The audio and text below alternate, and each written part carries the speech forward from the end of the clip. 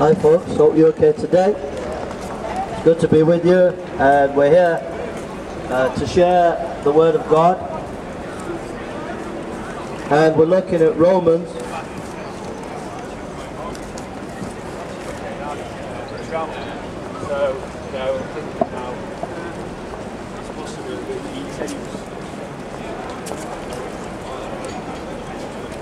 Romans chapter 1 says, Paul, a servant of Jesus Christ, called to be an apostle, separated unto the gospel of God.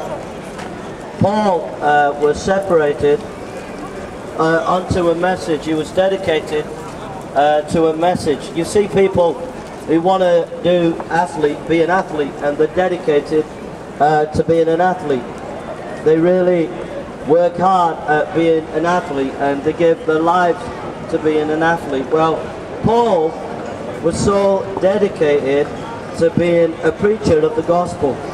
Paul, a servant of Jesus Christ, called to be an apostle, separated unto the gospel of God. And he was separated unto preaching the gospel. That for him, preaching the gospel was so vital, because he believed that the only way to get to heaven, and the only way to know that we're saved, the only way was to know that we can be right with God through the Lord Jesus Christ.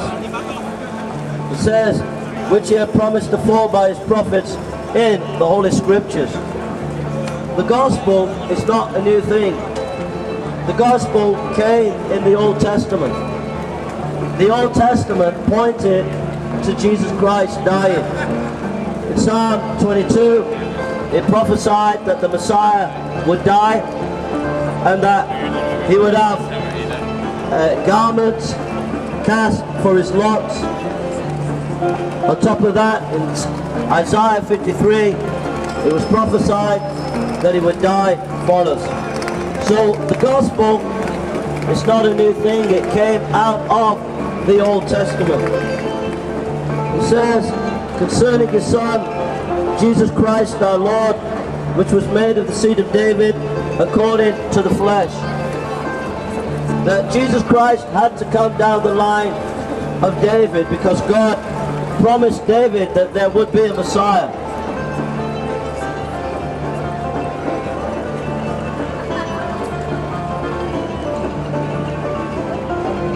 God promised David there would be a Messiah, and declared to be the Son of God with power, according to the Spirit of holiness, by the resurrection of the dead. So it says, and declared to be the Son of God with power, according to the Spirit of holiness, by the resurrection of the dead. And when Christ rose from the dead,